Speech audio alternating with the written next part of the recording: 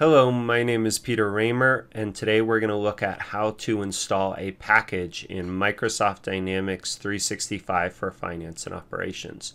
Perhaps you've been given a package file and you need to apply it to an environment. Perhaps you have some model files that you'd like to bring into your environment. We're going to look at a few of those different options. Specifically, we're going to look at how to apply a package using LCS, which is the most common method and situation that you're going to use. We're also going to look at how to install a package using a command line in a development environment. And then lastly, we're going to look at if you have the raw source code, the model files themselves, how would you use those in an environment? All right. So let's get started. Right here I have LCS open, Lifecycle Services. This is just lcs.dynamics.com. Once you're logged in, you can connect to your environment. This would be provided to you either because you created it or you were given this information from a client. The next thing that you would do is click on this hamburger button and go to the asset library. Now, I'm not going to go into the details of how you build a package.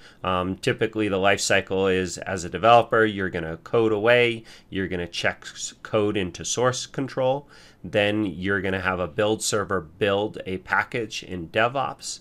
You're going to download that package from DevOps and then re-upload it from here into LCS. There's a couple other ways that you can have a package built as well, including via Visual Studio. But for now, we're just going to assume you already have a package that you need to bring into the system. So now that we're in this asset library, we can go to the Software Deployable Package tab. And then from within here, we can click the plus button to upload our own AX deployable package. So we can give it a name here. And then we can click Add File, click Browse, and find the file where you've downloaded it. Click the Upload button, and then finally click Confirm. And that'll upload your AX deployable package. You can see I've already done that here. You usually have to give it a minute until you get this valid checkbox here. That ensures that your package is a valid package. After we've got it into the asset library, the next step is to actually apply it to our environment. So in this case, I'm going to go to my cloud hosted environments and show you from there. But typically you wouldn't apply a custom AX deployable package using LCS. You would use one of our other two methods that I'll describe next. Typically, when you're applying a package using LCS, you're doing that to a test or UAT environment. You may take a Microsoft application update and apply it to a development environment in this way. So we can kind of pretend that that's what we're doing here. So I'm going to go to my environment. I'm going to go ahead and click Full Details so that I can get the main page of my environment. This would be the same if you're using a development environment or a test environment. Then finally, I'm going to click on Maintain, and I'm going to select Apply Updates. When I select this, it's going to give me a dialog window. It usually takes a minute to load, but it's going to show me all of my deployable packages that I could apply to this environment. Finally, I can select the package and then click Apply. LCS will then service this package and apply it. That could take a couple of hours to do. So I'm going to go ahead and hit Cancel. But that is our first way of applying a package to an environment. The next way we can look at is if we actually remote into the development machine itself. And again, you won't be able to do this for a test or UAT or prod environment, but you can do this with a cloud-hosted development environment. Once we're in this environment, you can actually download the deployable package onto this machine. So I've gone ahead and downloaded that same package, and then I've extracted it. And then to make it a little easier, I went ahead and I moved this folder directly onto the C drive. So now I've got my extracted package folder on the C drive. If we look at it, you can see that there's an AX update installer application. If we were to look in this AOS service folder, there would actually be some packages that we can apply. Very often, if you're working with a third-party company, they're going to give you a package that does not contain the source code, in which case they're going to give you a package like this that you would need to either apply using LCS or using the command line like this. The advantage of using the command line is that there is some advanced troubleshooting steps that you can do via the command line, but typically using LCS is just fine. All right, so if we go to Windows Start, I'm going to type in CMD to open a command prompt.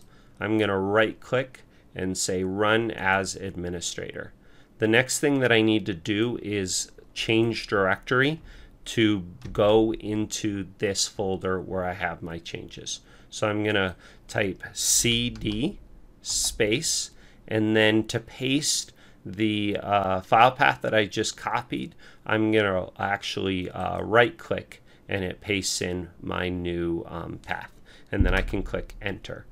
The next thing that I need to do is actually run the install steps, and this is where I'll link this in the description, but Microsoft has some documentation that explains what the console steps are. In this case, it's the text AX update installer.exe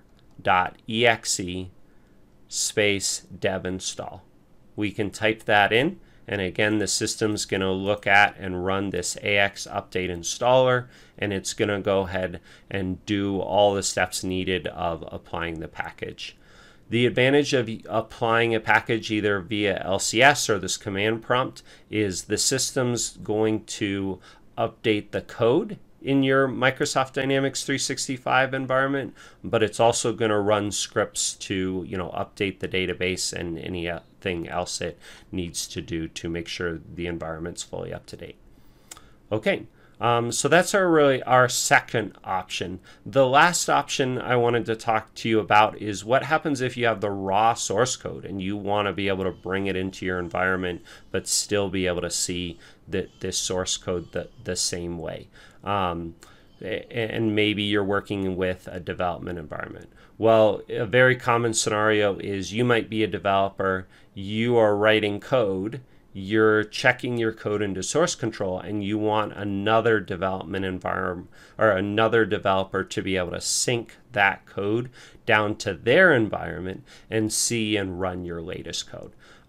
That's kind of the scenario that we're talking about. So first, before we get into that, let me show you a little bit of background information that'll help. If we go to Windows Start and I type in IIS, I can see this application called Internet Information Services IIS Manager.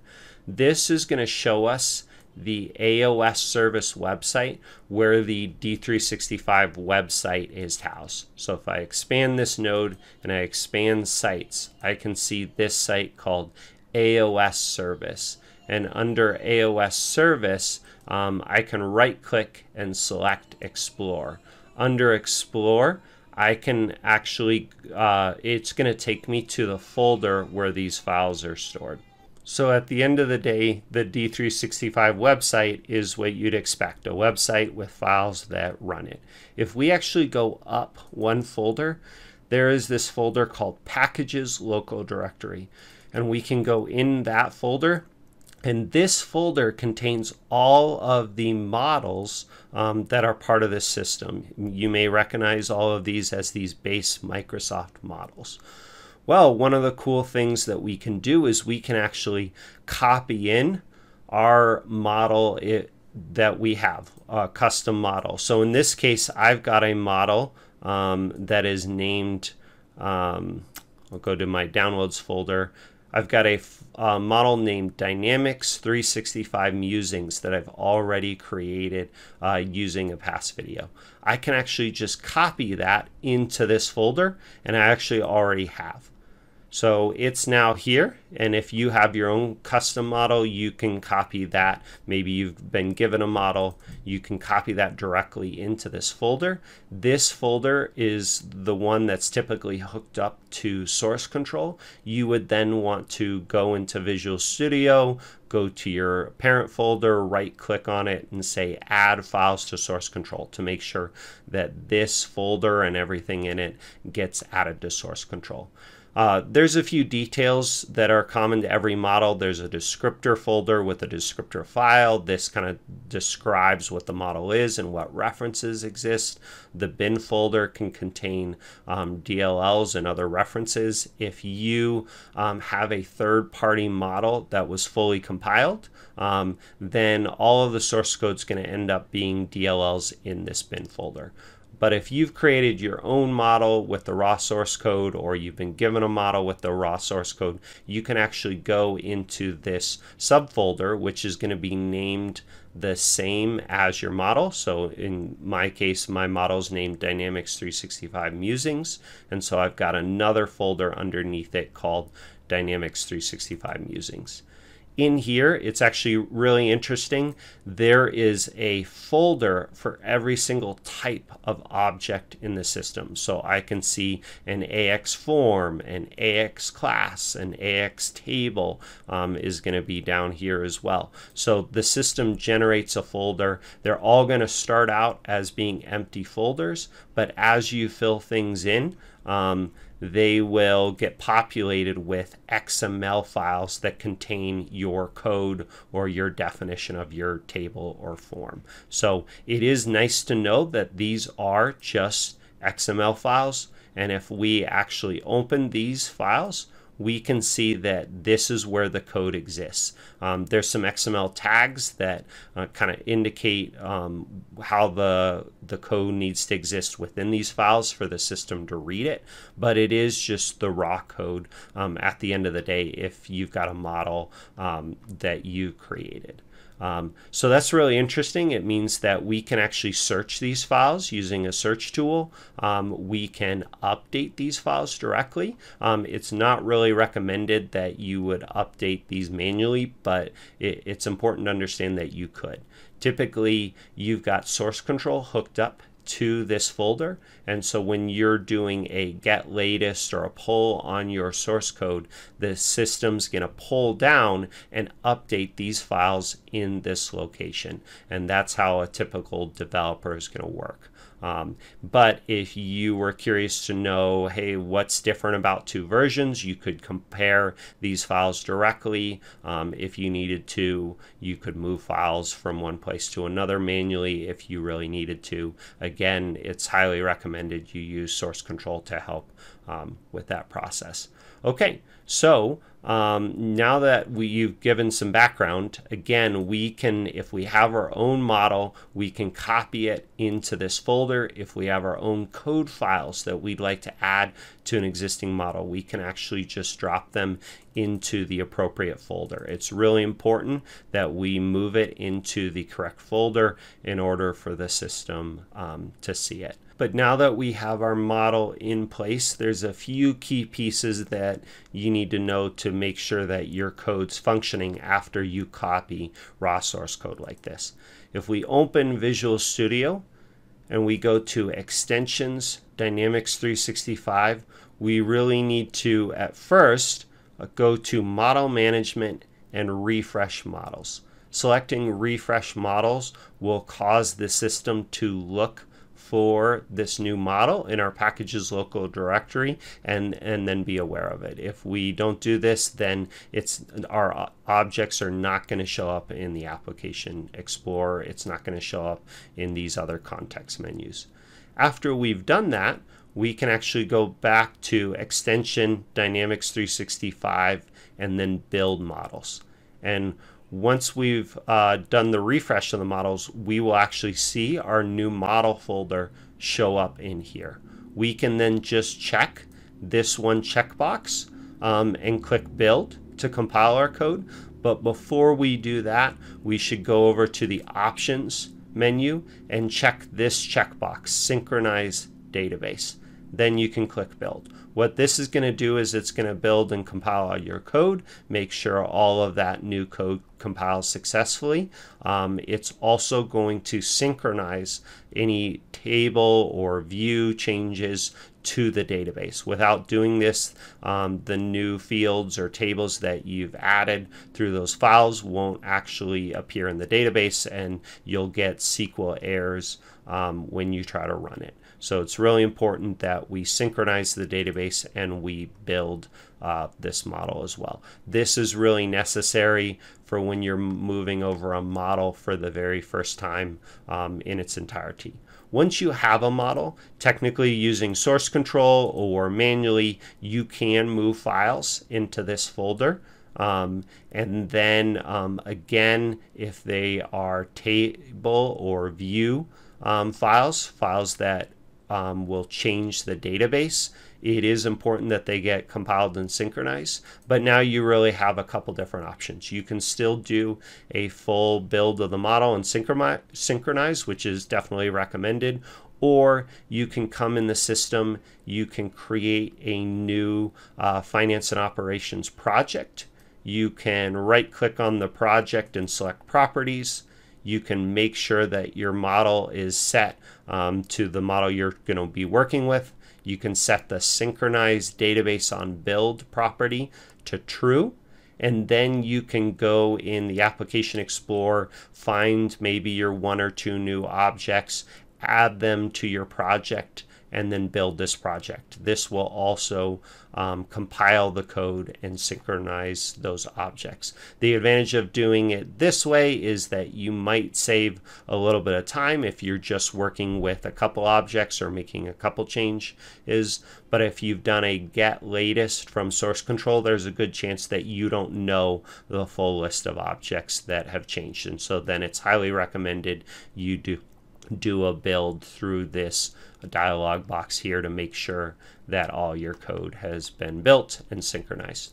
All right, so in this article and video, we've learned how to install and apply a package using LCS.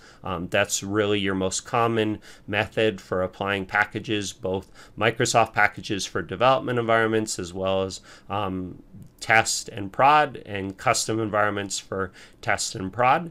And then we looked at how to install a package using a command line. That's less common, but it's still interesting to know how you can do that for custom packages in a development environment. You shouldn't do that for the base Microsoft packages in a development environment. Okay, and then lastly, we looked at the model structure and found that behind the scenes, this D365 website is indeed just a website with files, and those files can be updated via source control or manually. And then we looked at what are the steps really needed to make sure that the system is fully updated with your changes. Okay, thank you so much for watching. I really appreciate you watching. If you liked the video, click the like button. I also invite you to push the subscribe button as well. If there's other topics you would like to see a video on, please post in the comments and I'll see what I can do. I hope you learned something new today. Thank you.